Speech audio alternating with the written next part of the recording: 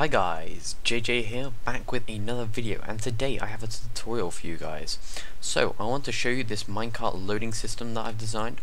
Basically, you click the button, let me just show you that again. Basically, what happens is, you click the button, the piston comes up, the dispenser dispenses a minecart, and this track gets powered long enough for you to start going.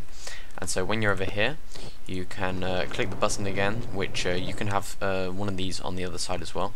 You get out, and if you're in creative, I mean survival, you can break with, and it will go into the hopper and then into the dispenser.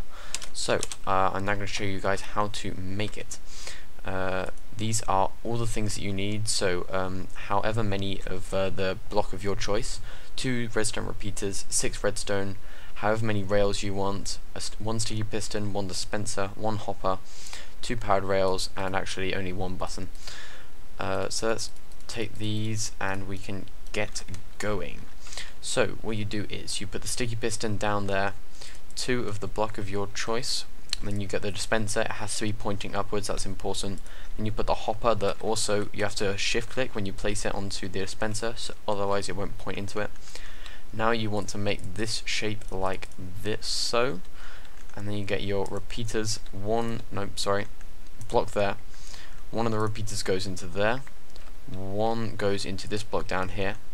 You fill the rest up with redstone, put a block on there, button there, and you can fill this in with what you want, and then you put these 2 on here, and then, well, however long you want that to be. So what we now do, we need to fill this up with minecarts, like so. Should all go in pretty quickly. Yep, there you go. Nope, wrong track. There. And now what you do, you click the button, comes out, and you get into the minecart. Okay guys, that was it. Thank you for watching, and I'll see you next time. Bye.